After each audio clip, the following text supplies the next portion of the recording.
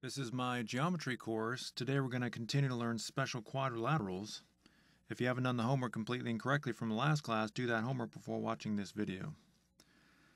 Now, in the previous class, we learned so many theorems that this is a good opportunity to review structuring two-column proofs, and we're going to prove those theorems. Now, I know what you're thinking. You're thinking, I don't want to do proofs anymore. I don't really like proofs. Well, I understand that. But remember, proofs are a big part of this course. In most math courses, you don't have to prove theorems, you just have to know how to use them. But in geometry, it's something that you just have to do. And you may have noticed that I don't require you to prove every theorem that we learned in this course.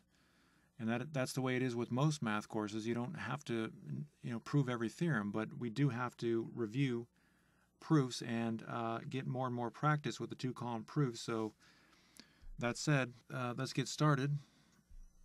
Before we dive into the proofs, I want you to take screenshots of these definitions. You may already have screenshots in your files, but just so you don't have to go and access those, you can take screenshots now.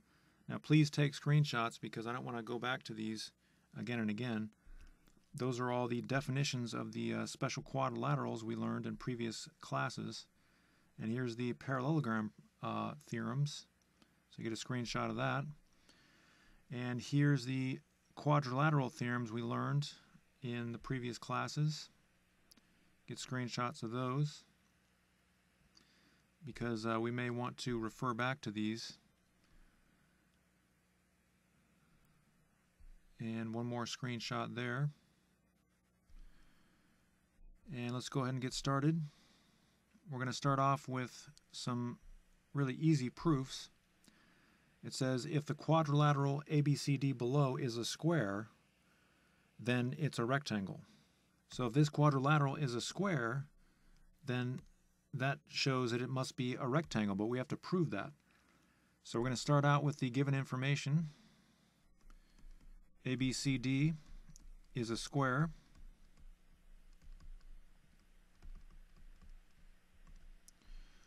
And if ABCD is a square, I want you to look at your definitions.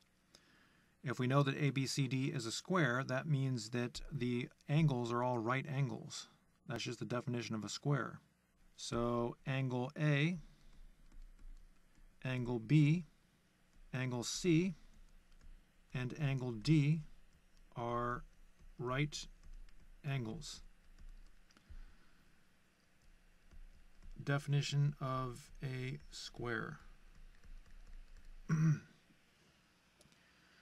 Now we know that if all the interior angles are right angles, then that shows that the quadrilateral must be a rectangle, because that's the definition of a rectangle. The difference between a square and a rectangle is that a square has all sides congruent. Squares are rectangles, but rectangles are not necessarily squares. So because all these angles are right angles, that means that ABCD is a rectangle. And that is the definition of a rectangle. So we proved that if a quadrilateral is a square, it must be a rectangle. So I want you to try number 2. You're going to need those definitions right in front of you, so be sure to have those. Go ahead and try number 2, and when you come back, we'll do it together. All right, we're back. We'll start with the given information. So EFGH is a square. That's given. And we have to prove that it's a rhombus. Now, if EFGH is a square, that means that all the sides are congruent.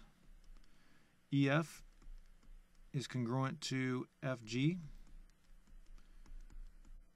which is congruent to GH, which is congruent to EH. And that is just the definition of a square.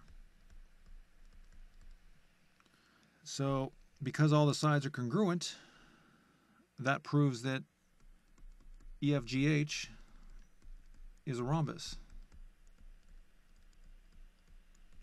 because that's just the definition of a rhombus.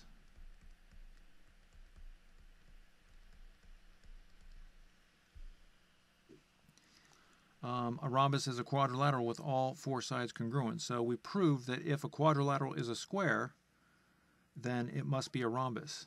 So if you got those answers, good job. Your answer may be slightly different, but that doesn't necessarily mean that it's wrong. But if you use the same logic, you got the right answer there. You proved it. So on to number 3 here. If the quadrilateral IJKL below is a rhombus, if we know that this quadrilateral is a rhombus, then its diagonals bisect the inner angles. So what that means is if you draw a diagonal, that means this angle is congruent to this angle, and this angle is congruent to this angle. Now it turns out that all four of those angles are actually congruent. You can prove that pretty easily, but we're not trying to prove that. We're just trying to prove that this angle is congruent to this angle and this angle is congruent to this angle.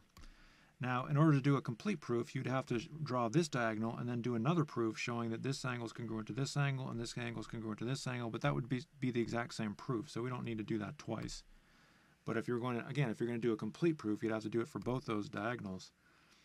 So I'm going to draw this diagonal and just prove that this angle is congruent to this angle, and so on and so forth. So we're going to start with the given information. We know that IJKL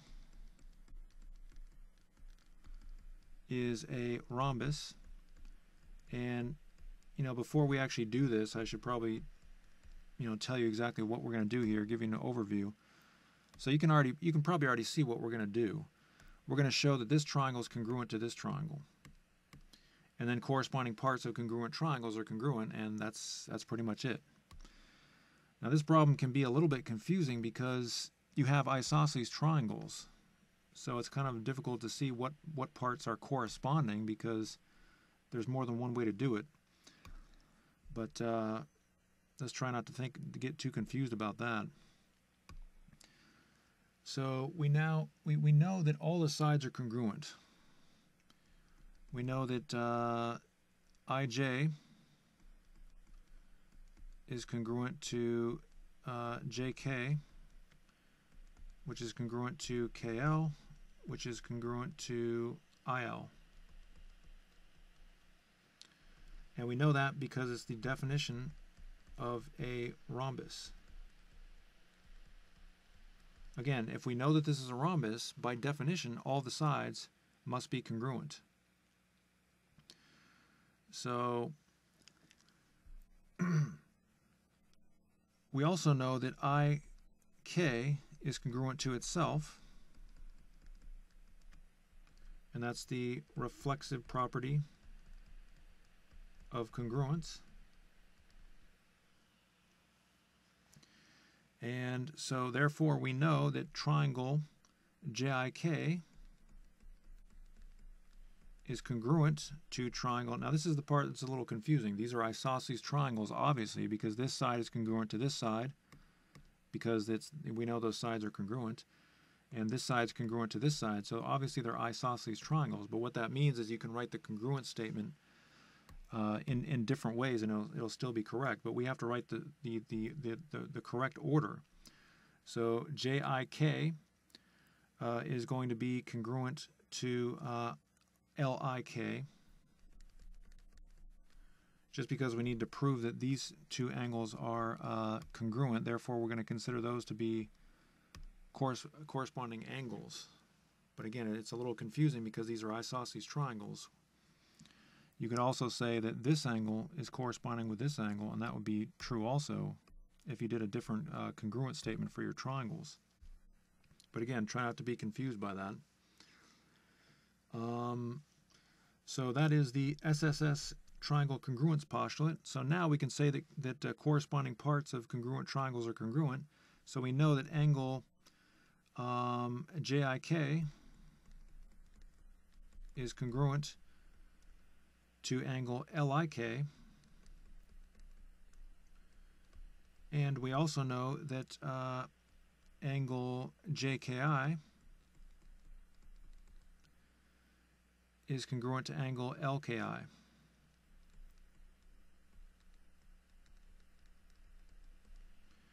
And corresponding parts of congruent triangles are congruent. So again, just to be clear, what we did here, we proved that this angle is congruent to this angle, and this angle is congruent to this angle. Again, it turns out that all those angles are congruent anyway, all four of them, but we're not really proving that. So that was number 3.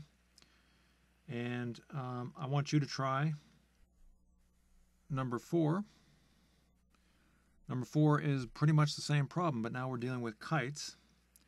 It says, if the quadrilateral ABCD below is a kite, then the angles between congruent sides are bisected by the diagonal connecting the vertices of those angles. Now, I know that seems really complicated, but all that's saying is that if you draw this diagonal, then this angle is bisected and this angle is bisected.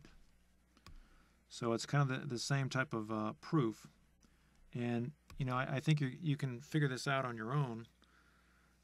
You know, it's pretty obvious how you're going to do this, but you need to be aware. Remember, the definition of a kite is it's a quadrilateral with exactly 2 pairs of congruent sides. So that means that this side is congruent to this side, and this side is congruent to this side. Very important to understand that, or else you're not going to be able to do this proof. So go ahead and attempt this problem. This is called the kite angle bisector theorem. We learned this theorem in the previous class, or whenever we learn that theorem. So go ahead and try number 4, and when you come back, we'll do it together. All right, we're back. So let's go ahead and draw that diagonal. And we're going to start out with the given information. ABCD is a kite, and that is given. Now, because it's a kite, we know that AD is congruent to DC. And we also know that AB is congruent to BC. And how do we know that? Well, that's just the definition of a kite. Exactly 2 pairs of congruent sides. We also know, of course, that BD is congruent to itself, and that is the reflexive property of congruence. And now, as you can imagine, we're going to say that triangle ABD is congruent to triangle CBD. And that is just the SSS triangle congruence postulate. So now that we know that those triangles are congruent, we can say the corresponding parts are congruent. So that means that angle ADB is congruent to angle CDB, and angle ABD is congruent to angle CBD. And that is CPCTC. Corresponding parts of congruent triangles are congruent. So as you can see, that was pretty much the exact same problem that we did for number 3. So if you got those answers, good job. If you got stuck, that's okay, but you know, just understand it's pretty much the exact same problem we did in number 3. So now let's go on to number 5. It says here, if the quadrilateral EFGH below is a rectangle, then it's a parallelogram. So if we know that this quadrilateral is a rectangle, then we're going to prove that that means it has to be a parallelogram. And this proof's going to be a little weird, but the concept is simple. We know that this is a rectangle, and the definition of a rectangle is a quadrilateral with all inner angles 90 degrees. So we know that these angles are 90 degrees. In fact, I can just draw boxes there because we know they're 90 degrees. Now, if they are 90 degrees, we can use the consecutive interior angles converse theorem. So if you consider this to be a transversal and this to be the transversal is going through those two lines, then if we can show that these two angles are supplementary, that proves that these two lines are parallel. So it's the converse. Remember, in the transversal course, we first learned that if two lines are parallel, then that says a lot about the angles. So if we have two lines that we know are parallel and you have a transversal, then corresponding angles are congruent and alternate interior angles are congruent, and so on and so forth. But now we're going backwards. We're saying that if you have two angles that are corresponding, or two corresponding angles that are congruent, that proves that these lines are parallel. But this is the fourth theorem. This is the consecutive angles theorem. That means that if two angles are supplementary, two consecutive interior angles are supplementary, that proves that these lines are parallel. So if we can show that these line segments are parallel, and also these line segments are parallel, then we can prove that the rectangle is a parallelogram, because that's the definition of a parallelogram. So let's get started. This quadrilateral EFGH is a rectangle. Probably the most intimidating part of this proof is that you got to remember the consecutive interior angles converse theorem, and a lot of students don't even remember that. That was quite a while ago. But again, I already told you about the theorem, and I'll put that on the screen. By the way, it's down here. I just remembered I put it down here. So if you forgot that, again, that's from the transversals class. I know it's annoying that you have to go back and remember these theorems, but I'm giving you the theorems, so I'm making it easy for you. When you do your test and you have to study for your test, I'll give you a list of all these theorems and postulates, so don't worry about it. Now, we only need to use three angles. So we're going to say angle E, angle F, and angle H are right angles. Now you might be thinking, why are we only using three? Well, you'll see why we only need to use three angles. And that is just the definition.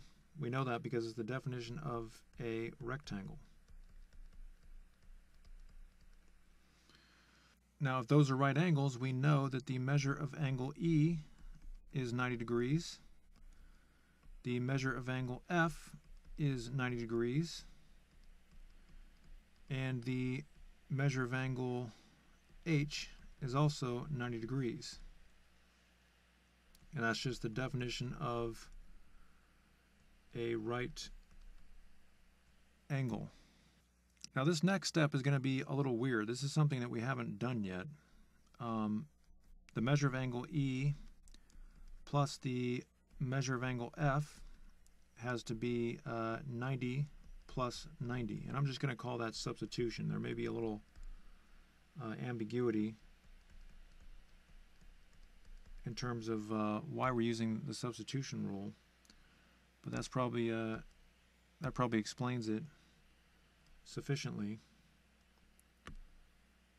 And we also know that the measure of angle E plus the measure of angle H is 90 plus 90. So I'm kind of just plugging in 90 and moving from left to right there. Again, that is kind of a weird step. We haven't done that before. And you're going to have one problem in the homework that requires you to do that. So now I'm just going to simplify. The measure of angle E plus the measure of angle F is 180. And the measure of angle E plus the measure of angle H is 180. And that's just simplification.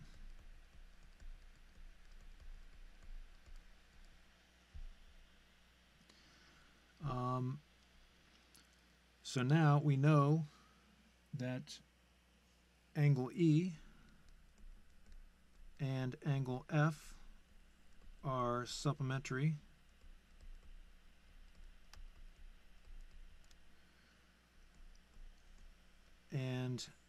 angle E and angle H are supplementary. Sorry, it's kind of cramped there. And that's just the definition of supplementary angles. So now that we know that they're supplementary, we can say that EF is parallel to HG. And also we know that EH is parallel to FG. And that is the consecutive interior angles converse theorem. Again, if angles are supplementary, if these angles are supplementary, then that proves that EH is parallel to FG. And if these angles are supplementary, that proves that FE is parallel to HG. So you can see we didn't really need G. We didn't need the angle G. So now that we know that those segments are parallel, by definition, EFGH is a parallelogram. Definition of a, and sometimes you're going to kind of run out of room with these, so I can just write the symbol for a parallelogram. So that was number 5. You may want to take a screenshot of that theorem. Actually, take a screenshot of this entire problem, because the next problem you're going to do is very similar to this one.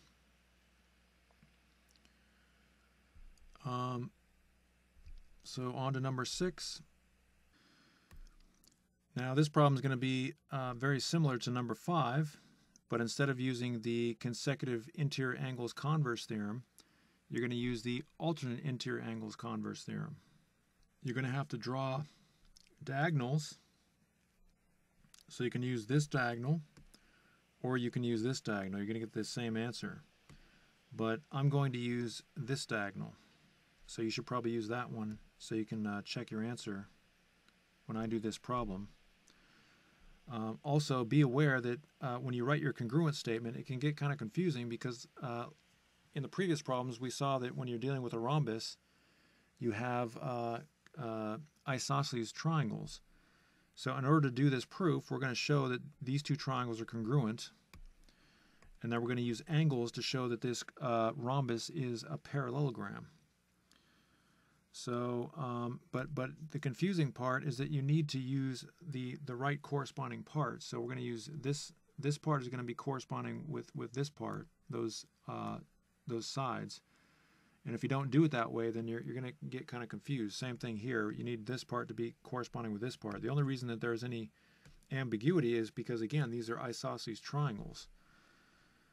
So you can say that this side is congruent to this side, but that doesn't really help us as far as the congruent statement, because that's not going to help us show that this triangle is parallel. You have to show that these two sides are parallel, and these two sides are parallel, and so on and so forth. So try number 6, and when you come back, we'll do it together.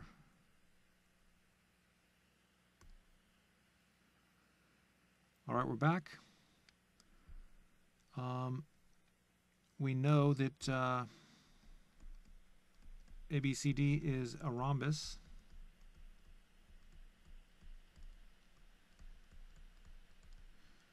And because it's a rhombus, we know that the sides are congruent, but it's important that you do this correctly. So AD, we're going to say that that's congruent to BC.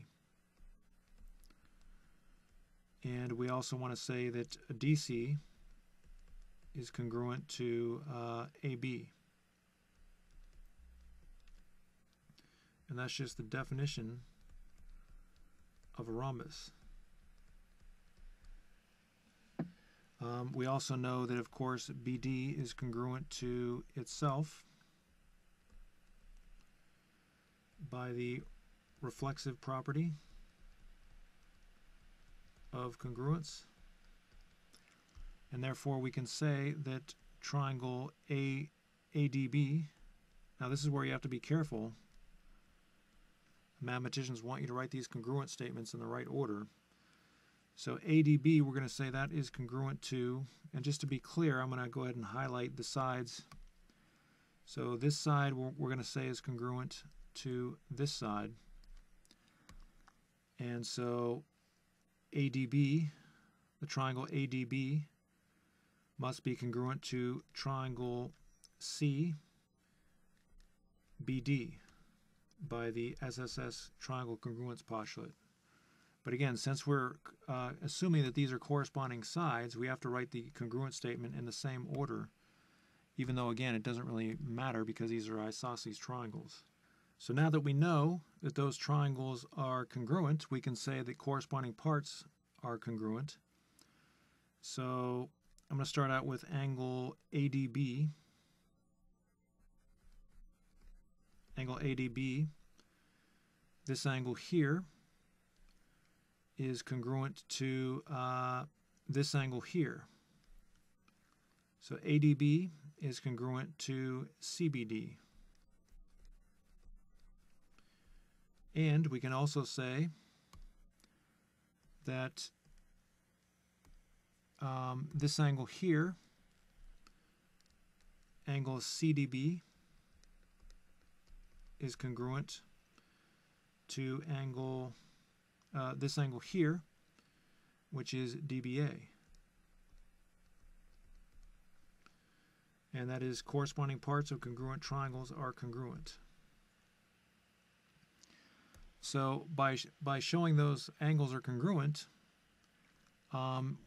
we can use the alternate interior angles converse theorem. Now I know it's kind of hard to see, but just using these angles as an example, if you have a line here and a line here and a transversal, again, the hardest part of visualizing this is you have to ignore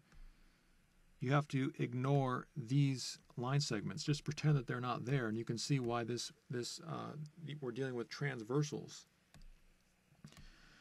So if these two angles that I drew are these angles here are alternate interior angles. So if we know that those angles are congruent, then because the converse of that theorem works, if we know that those two angles are congruent, then that means that DC is parallel to AB.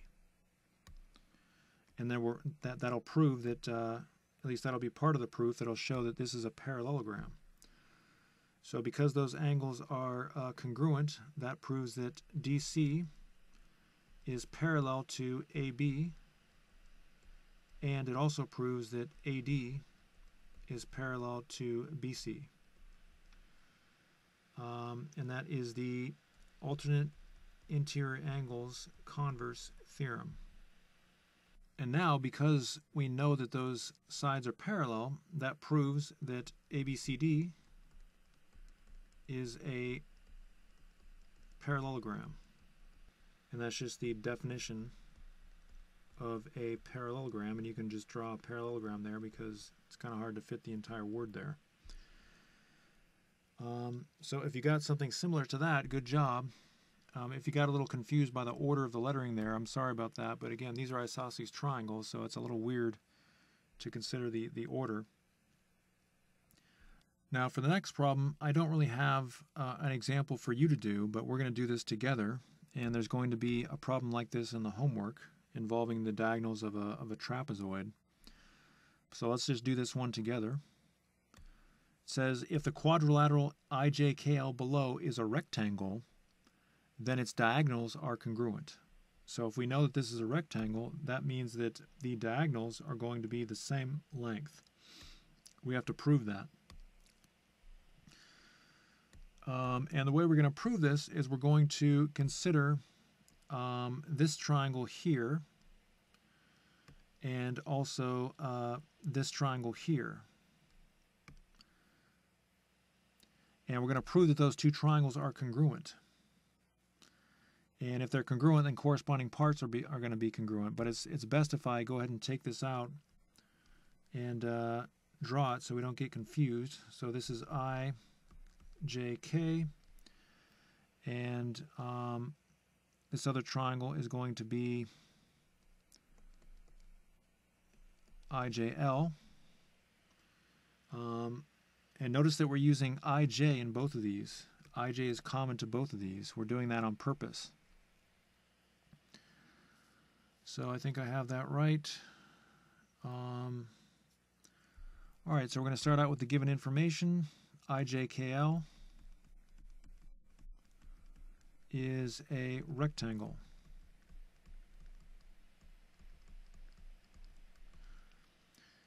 And first of all, we know that IJ is congruent to itself because we're going to prove these two triangles are congruent. So IJ is congruent to itself. Reflexive property of congruence. But now we need to show that this side is congruent to this side. And we need to prove, well, that's what we need to do. We need to prove that this side is congruent to this side. And we can't really do that unless we first show that the rectangle is a parallelogram. So we're going to say that IJKL is a parallelogram. Now we proved in a previous problem that if a rectangle, if a quadrilateral is a rectangle, then it's a parallelogram. So that's the rectangle parallelogram theorem. So that's what we're going to write here.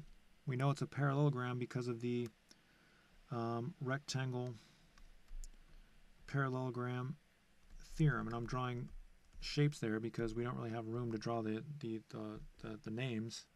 So now that we know it's a parallelogram, we can use the parallelogram opposite sides theorem. So we know that IL is congruent to JK.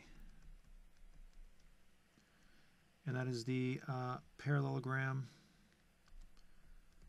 opposite sides theorem. That's one of the 4 theorems that we learned in a couple classes ago. Remember, these are our parallelogram theorems. If we know that quadrilateral is a parallelogram, then opposite sides are congruent. Now we know that angle I and also angle J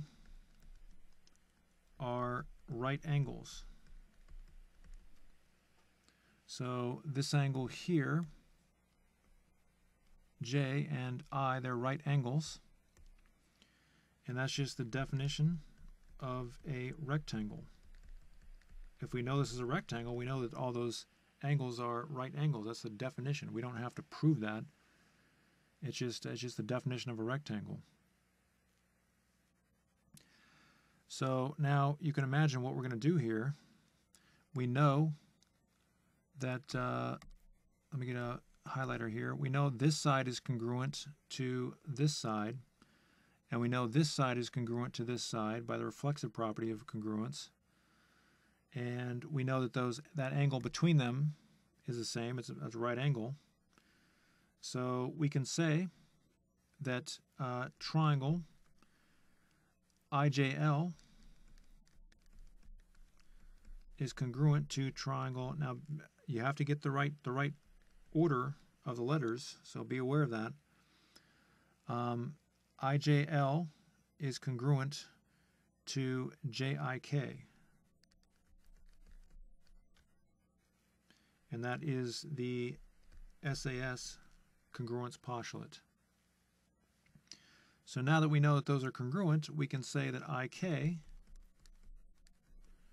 is congruent to JL. And that is, corresponding parts of congruent triangles are congruent.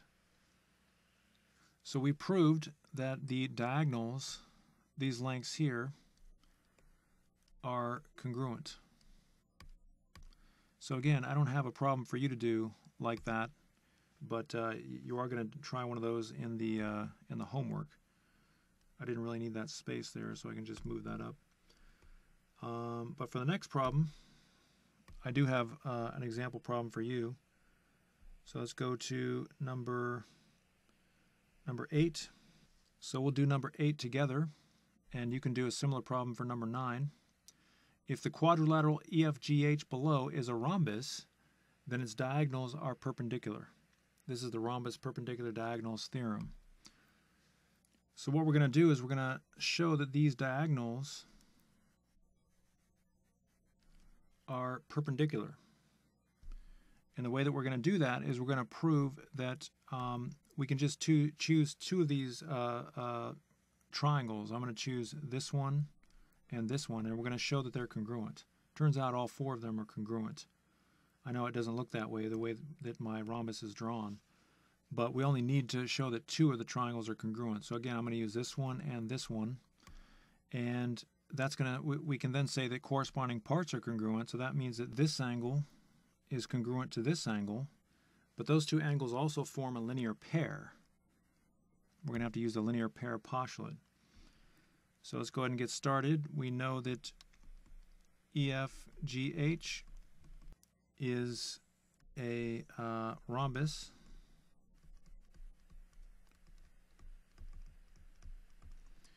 and we know that all the sides must be congruent, but we don't care about all the sides.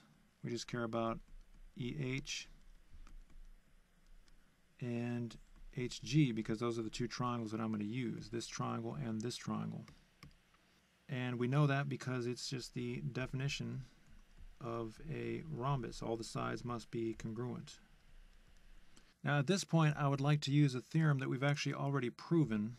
Remember, we proved this theorem, where is that? We proved the rhombus angle bisector theorem. So if a quadrilateral is a rhombus, then the angles are bisected by the diagonals. So that's called the rhombus angle bisector theorem. So we can say that, I need to label this intersection point. I'm going to label it I. We can say that angle IHG is congruent to angle EHI. And that is the rhombus angle bisector theorem. And now we need to say that HI is congruent to itself by the reflexive property of congruence. And because we have all of this information here, we can say that triangle EHI is congruent, and we got to make sure we get the right order here, is congruent to GHI by the SAS triangle congruence postulate. So again, we know these 2 sides are congruent, and we know that this side is the same. It's the same in each triangle. And we also know that these angles are congruent in the triangle. Therefore, we can use SAS. Now that we know the triangles are congruent, we can say that corresponding parts of congruent triangles are congruent. So we can say that angle EIH is congruent to angle GIH, and that is corresponding parts of congruent triangles are congruent. And now we also know that angle EIH, those 2 angles we just mentioned, and angle GIH form a linear pair. And that's just the definition of a linear pair. Now, because those are a linear pair, and by the way, we know those are a linear pair simply because, remember, a linear pair of angles is two adjacent angles whose non-common sides are opposite rays. Now these sides are not exactly rays, but they're still opposite. So we can see that those two angles, because they're adjacent, they share a common vertex and a common side, and these are going in the opposite direction. We know that those form a linear pair. So because those form a linear pair, we can use the linear pair postulate. Angle EIH and angle GIH are supplementary angles, and I'm just going to abbreviate there. That is the linear pair postulate. And what that means is that the measure of angle EIH plus the measure of angle GIH is 180 degrees. That's just the definition of supplementary angles. Sorry about my writing, the computer's just doing weird stuff. And now we know that the measure of angle EIH is equal to the measure of angle GIH, because we show that those angles are congruent up here, you see. So by the definition of congruent angles, we know that the measures are equal. So that's just the definition of congruent angles. And so we can just use substitution and say the measure of EIH plus the measure of EIH is equal to 180. And we're going from, we're using substitution from here to here, just to be clear on that. So now we're just going to simplify. We're going to add those two together. So we get 2 times the measure of angle EIH is equal to 180. And that was just simplification. And now we're going to divide both sides by 2. And we get 90. Division property of equality. And now we know that angle EIH is a right angle. And that's just the definition of a right angle. And so we need one more step here. We can say, because that's a right angle, we can say that EG is perpendicular to FH. And that's just the definition of perpendicular. So, oh, whoops, I'm sorry, I forgot to write substitution property of equality. So go ahead and get a screenshot of all that work, because the next problem is going to be very similar, except it's going to be not so difficult. It's going to be a little bit hard, a little bit easier. And I want you to try number 9. If the quadrilateral IJKL below is a kite, then its diagonals are perpendicular. So, like I said, this is very similar. You're going to need to draw the diagonals, and you're going to show that those diagonals are perpendicular, meaning that this angle is 90. And be aware that you're going to need to use the kite angle bisector theorem. And that's just the theorem that says that if you draw the diagonals, this diagonal in particular, then these two angles are congruent and these two angles are congruent. You're going to need to use that. And we already proved that. Also, I'd like you to label the intersection point M. And what you're really going to do is you're going to show that two triangles are congruent. Now, you could use these two triangles, or you can use these two triangles. I'm going to use the top two triangles, so you should probably just go ahead and use those. You want to show that they're congruent, and you're also going to use the linear pair postulate, just like you did in the previous problem, to show that those angles must be the same, and therefore they're 90-degree angles. So this is kind of a challenge problem, I guess. But try number 9, and when you come back, we'll do it together. All right, we're back. First of all, this is a kite. So IJKL is a kite.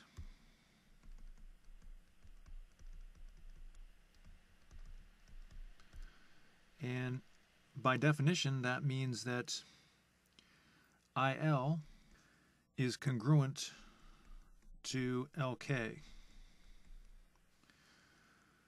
Again, that's just the definition of a kite. A kite is a quadrilateral with exactly two pairs of congruent sides. So this side must be congruent to this side, and this side must be congruent to this side. Now, if I draw the diagonals, if my computer will work there, if I draw these diagonals, we see we have the two triangles. So I show that this side is congruent to this side, and now we have to show that this side is congruent. If my computer will catch up, we have to show that this side is congruent to itself, and that, of course, is the reflexive property of congruence. So LM is congruent to itself, reflexive property of congruence. So now all we have to do is find an angle, because we have two sides of these triangles. And again, we're using the top two triangles. We're going to show that they're congruent. So this side is congruent to this side, and this side is congruent to itself. So that's common to both triangles. And now we just have to find an angle, and this is going to be the angle that we're going to use. There may be more than one way to do this, but we're just going to use the kite angle bisector theorem. So we can say that ILM, angle ILM, is congruent to angle KLM. And that, again, is the kite angle bisector theorem. And so now we have everything we need for those top two triangles. We're going to use the SAS triangle congruence postulate to say that triangle ILM is congruent to triangle KLM. Again, you have to get the right order there. So now that we know that those two triangles are congruent, we can say that corresponding parts of congruent triangles are congruent. And we can say that angle IML is congruent to angle KML.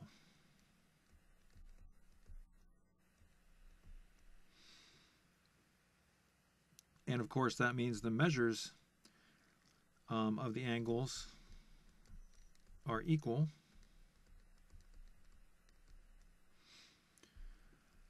So at this point, again, we know that the measures of these angles are equal. Now, we know from the linear pair postulate that because these form a linear pair, whoops, sorry about that, because these two angles form a linear pair, remember, a linear pair is two adjacent angles whose non-common sides are opposite rays. Now these are not rays, but they're still going the opposite direction, these sides here. So it fits the definition of a linear pair. So we can say that those two angles, angle IML and angle KML, form a linear pair.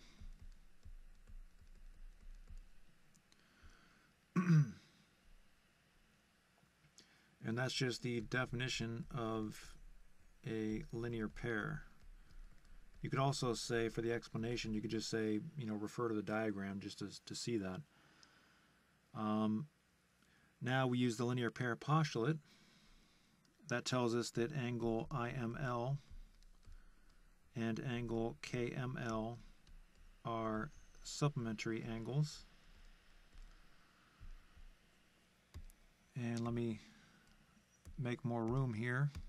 I'm just going to abbreviate there. And that is the linear pair postulate, a postulate we learned early in this course. And because we know that those are supplementary angles, the definition of supplementary means that the measure of the angles, and those angles are IML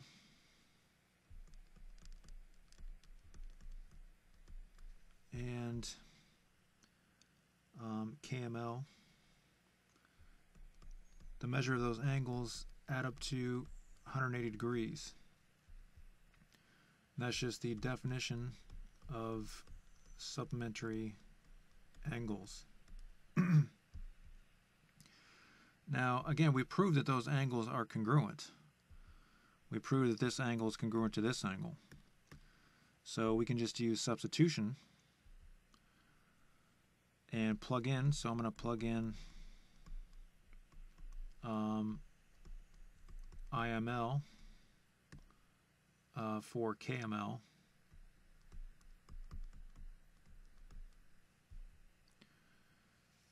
And that's the substitution property of equality. And then we're just going to use simplification in the next step. Add those up. Simplify the expression. Divide both sides by 2, and we get the measure of angle IML is equal to 90. Division property of equality. And now that we proved that the measure of that angle is IML is 90, that pretty much finishes the problem. We now know that LJ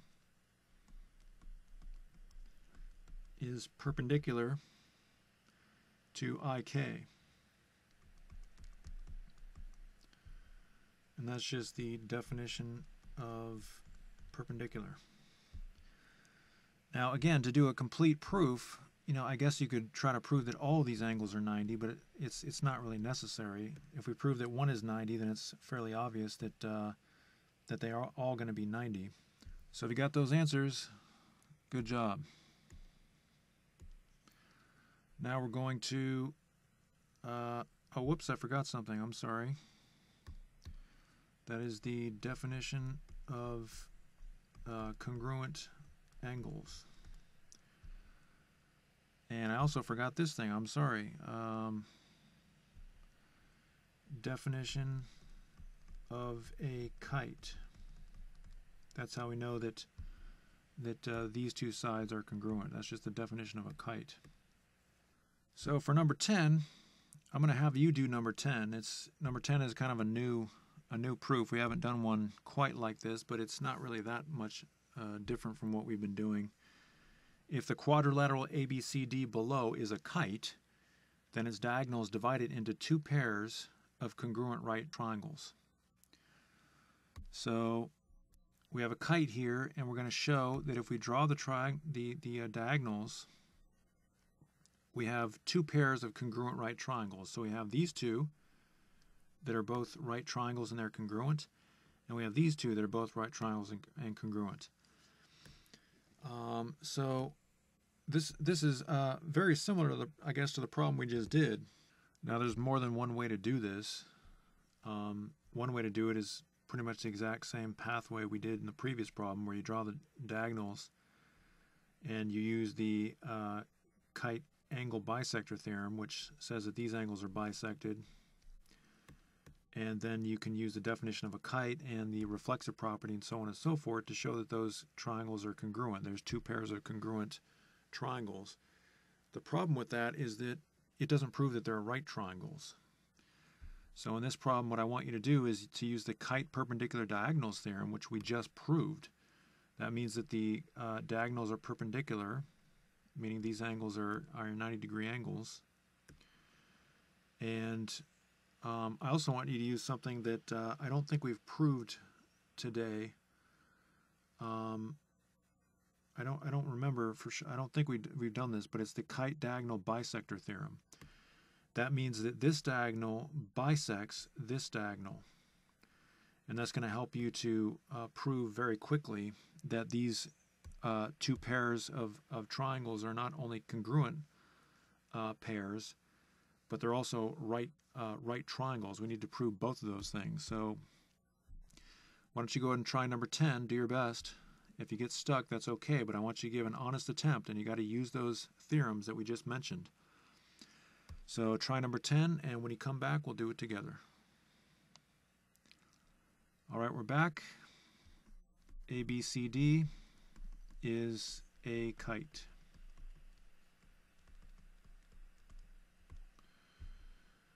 Now, if it's a kite, we can use the kite perpendicular diagonals theorem. So that means that these diagonals are perpendicular. So DB is perpendicular to AC. And again, that's the kite perpendicular diagonals theorem that we proved in the previous problem. And because those are perpendicular, that means that that means that angle AED, angle CED, angle AEB, and angle CEB are right angles. I think I got all those right. And that is just the definition of perpendicular. So because those are right angles, we know that all four of those triangles must be right triangles. Now, because we know all those angles are right angles, we can say that they're congruent. So angle EED or AED is congruent to angle CED. We could say that they're all congruent, but we only care about certain pairs. And let me move this down. And we want to say that angle AEB is congruent to angle CEB. And that is the right angle congruence theorem. I didn't mention that, but we've used that quite a bit. You don't have to use the right angle congruence theorem, but it would take longer if you didn't. Let's see here. So now we want to show that that DE is congruent to itself, and BE is also congruent to itself by the reflexive property of congruence. And we have to use the kite diagonal bisector theorem now to show that DB bisects AC. And again, that's the kite diagonal bisector theorem. And again, I don't think we proved that yet, but that's just one of the theorems that we learned in the previous class. or whatever class that was. And so what that means is that AE is congruent to EC. That's just the definition of a segment bisector. So at this point, we can say that the top two triangles are congruent because we showed that these two angles are congruent, and also this side is the same in both the top triangles, and this side is congruent to this side in the top triangles. So we can use the SAS, triangle congruence postulate, to show that the top two triangles are congruent. We can use the same logic in the bottom triangles. We know that these angles are congruent. They're both 90-degree angles. And this side are congruent in the bottom two triangles, and this side is the same in both bottom triangles. So again, we can use the SAS triangle congruence postulate to show that the bottom two triangles are congruent. So triangle AED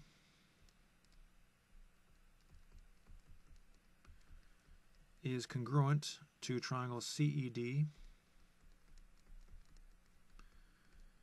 and also triangle AEB is congruent to triangle CEB, and that is by SAS.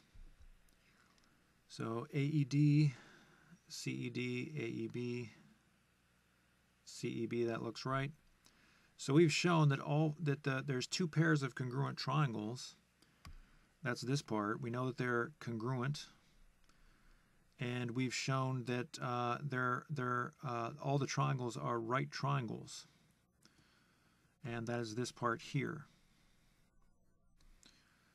So if you got something like that, good job. If you got stuck through some of that, that's okay. As long as you have the right idea, that's the most important thing. All right, on to number 11. If the trapezoid ABCD below is isosceles, then the angles in each base pair are congruent. So we're assuming that this is isosceles, which means that this side is congruent to this side. And if that's true, we're going to show that these two angles must be congruent, and also these two angles must be congruent. Those are the base pairs. And to do this, we're going to have to draw an auxiliary line, or an auxiliary line segment, like so. So this is something that is a little weird. We haven't done this before, and we're going to call that point E. So we're going to start out with the given information. ABCD is an isosceles trapezoid, and we're going to need to prove that this shape here is a parallelogram. In order to show that it's a parallelogram, we have to say that AD is parallel to BC, and we know that because that's just the definition of a trapezoid. Remember, a trapezoid is a quadrilateral with one pair, exactly one pair of parallel sides. And we also know that AB is parallel to DE. I don't know if I forgot if I mentioned that, but we're drawing this line segment so that it's parallel with AB. Now, some students might say, well, wait a second, we can't do that. How are we allowed to do that? Well, yes, we can draw an auxiliary line segment if we need to so that it's parallel. That's completely legal. So again, we're drawing it so that it's parallel to AB. So we can just say AB is parallel to DE, and we can just say it's drawn that way. There might be a better way to describe it, but I'm just going to say drawn. So now we can say that ABED is a parallelogram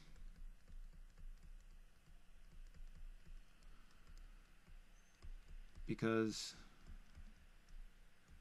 that's just the definition of a parallelogram. And now that we know that it's a parallelogram, we can say that AB is congruent to DE by the parallelogram opposite sides theorem. That's one of the 4 parallelogram theorems that we learned in a previous class. And we also know, because this is an isosceles trapezoid, we also know that AB is congruent to DC.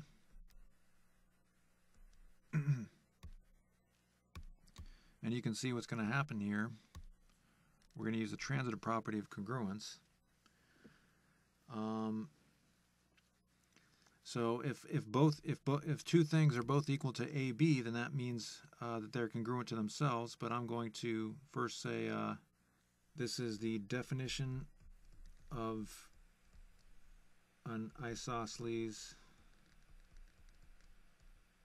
trapezoid. And so we can say that DC is congruent to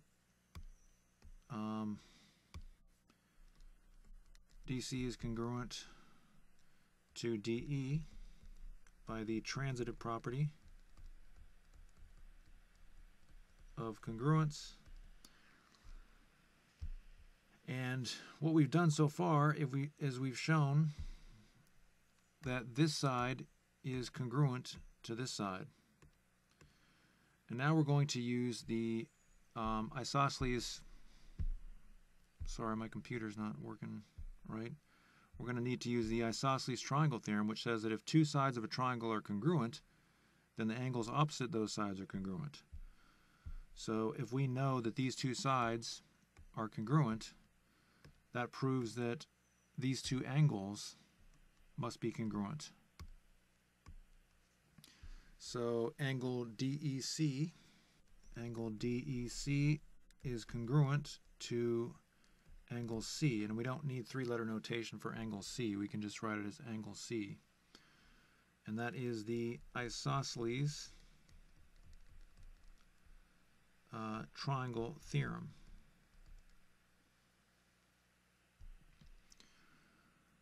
Now at this point you might be thinking, well, who cares?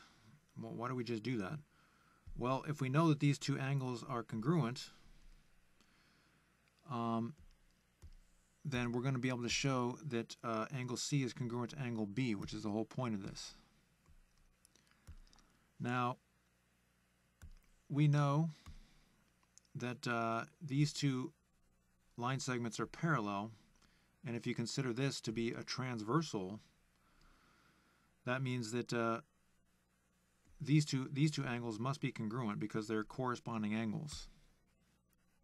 Again, we know AB and DE are parallel because we drew the DE.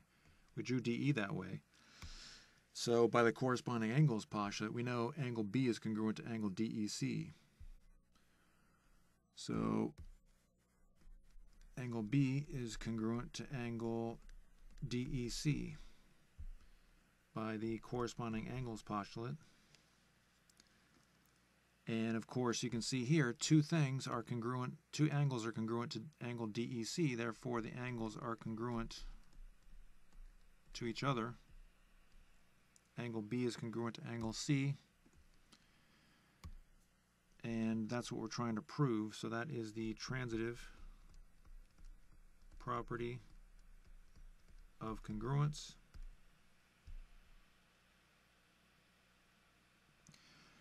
And you might think that we're done at that point, but we're not quite done. We've shown that these angles, sorry, my computer's doing weird things. We've shown that these two angles are congruent, But we also have to show that these upper angles are congruent. So we can get rid of that auxiliary line at this point, I guess. Well, I should probably keep it, I guess, just so you can refer back to that. So now we know, because these line segments are parallel, and this we can consider a transversal, by the consecutive interior angles theorem, these two angles must be supplementary. That was one of the transversal theorems that we learned in a previous class. So angle A and angle B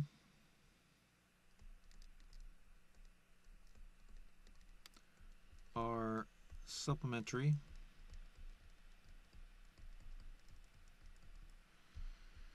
and also we're going to use the same logic over here. We're going to consider these to be two parallel lines, and we have a transversal here, and these two angles must be supplementary by the same logic. So we can also say that angle D and angle C are supplementary. But I'm going to move some stuff up here. So angle A and angle B are supplementary, but angle D and angle C are also supplementary. Sorry, it's scrunched in there. And that is the consecutive interior angles theorem. Now, if those are supplementary, that means that the measure of angle A plus the measure of angle B equals 180 degrees, and the measure of angle D plus the measure of angle C is also 180 degrees. And that is just the definition of supplementary angles. Now you can see that both of these expressions are equal to 180. So we can use the transitive property of equality to show that those two expressions are equal. So the measure of angle A plus the measure of angle B is equal to the measure of angle D plus the measure of angle C.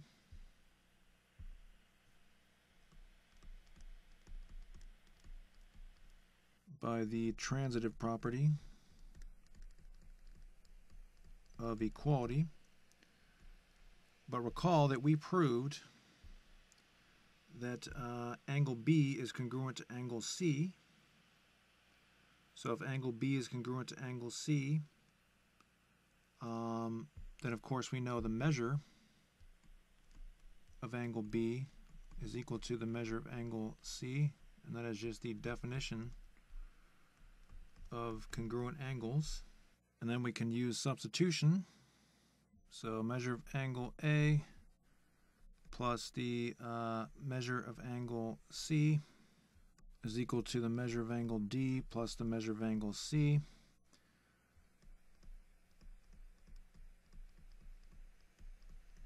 Substitution property of equality, then we can subtract C from both sides and we get the measure of angle A is equal to the measure of angle D. That is the subtraction property of equality. And then of course the last step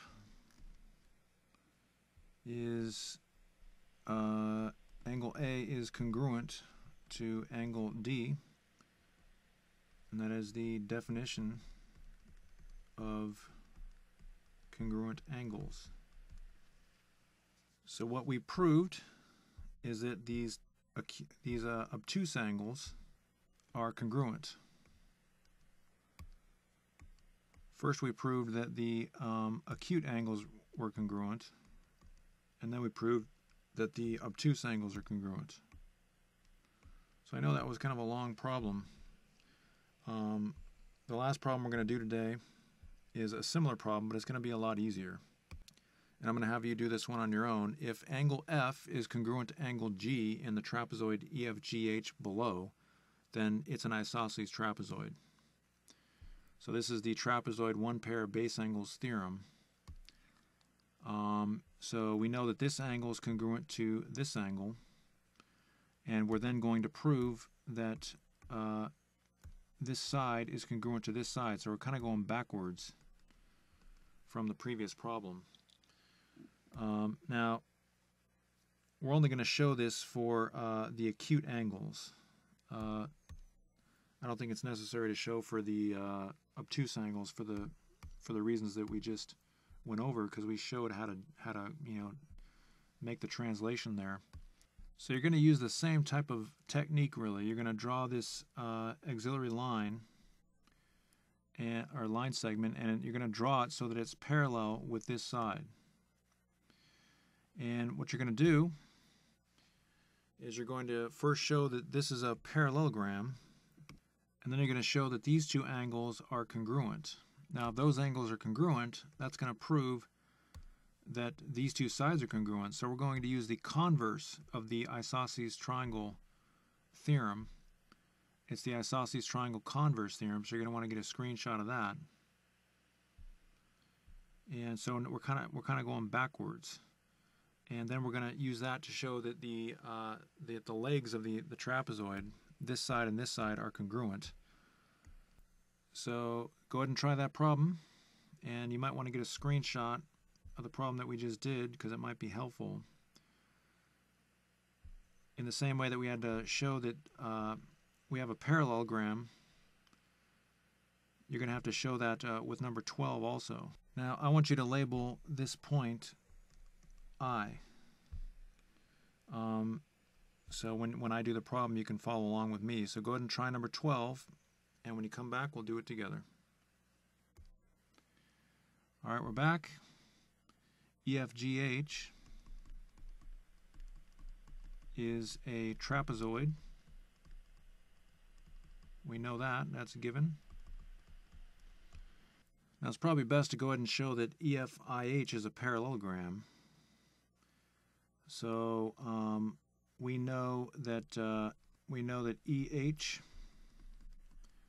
is parallel to FG, and that's just the definition of a trapezoid.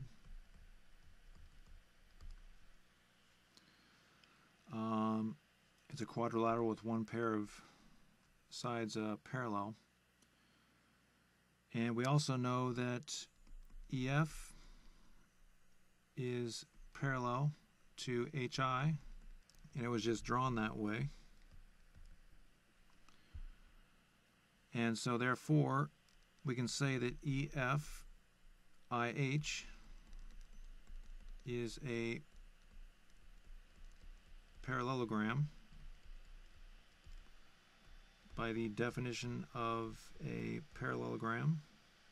So now that we know it's a parallelogram, we can use that as we go along, but we can see that if these two sides are parallel, then corresponding angles are going to be congruent by the corresponding angles postulate.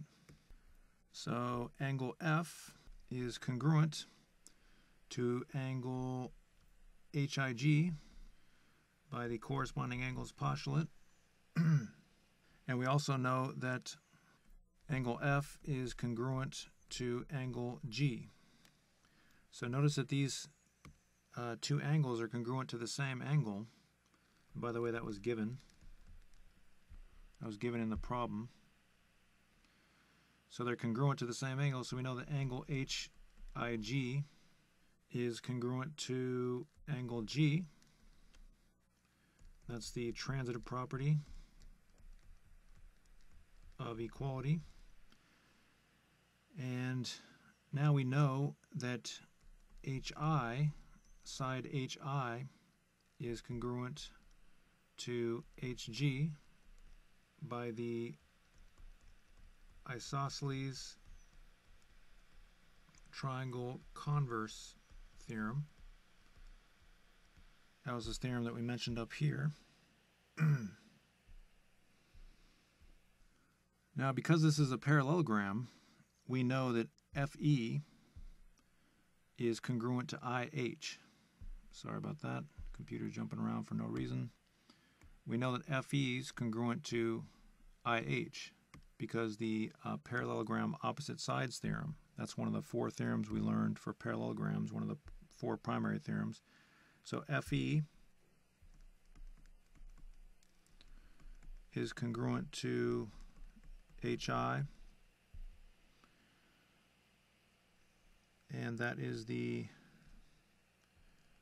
parallelogram opposite sides theorem. Now, if we know that FE is congruent to HI, and we also know that HI is congruent to HG, which is step 8 down there, then you can see where we're going with this. HG, by the transitive property, HG must be congruent to FE. And that's what we're trying to show. So that is the transitive property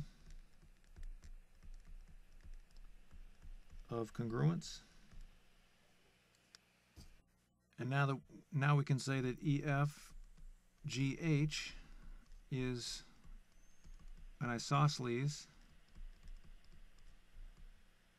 trapezoid by the definition of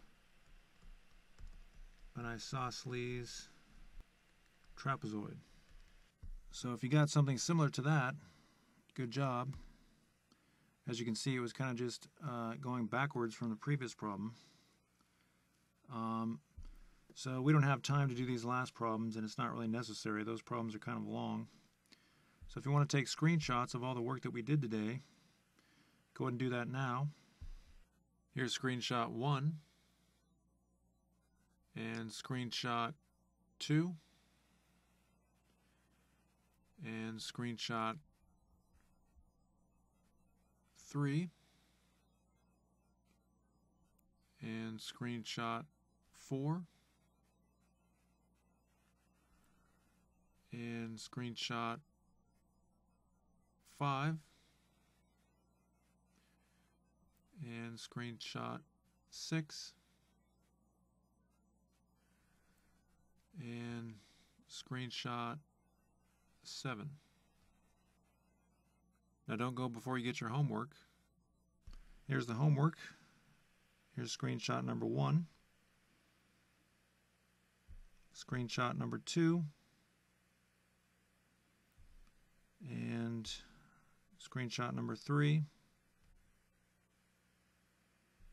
screenshot number 4, and screenshot number 5. Now, I want you to understand that I give you hints because some of these problems require you to use various theorems. For example, here on number 1, I say use the consecutive interior angles theorem. Number 2, I say you must use the rectangle parallelogram theorem, and so on and so forth. So I'm giving you hints to these problems because, again, it's not really fair for me to give you proofs that you've never done before. It's kind of a tall order. But I'm giving you hints, and these are going to be challenging. That's why there's only 10 of them. You know, proofs are difficult. They are challenging. So if you get stuck with some of these proofs, don't feel bad. But you do need to get the general idea of some of these proofs. And again, I want to repeat, these are challenging problems. So if you feel that these are difficult, that's normal. That's completely normal for students to struggle with these. That's why I'm only giving you 10 problems. So get that homework done completely correctly and neatly, and make sure it's in order in your binder, and I'll look forward to seeing you in the next class.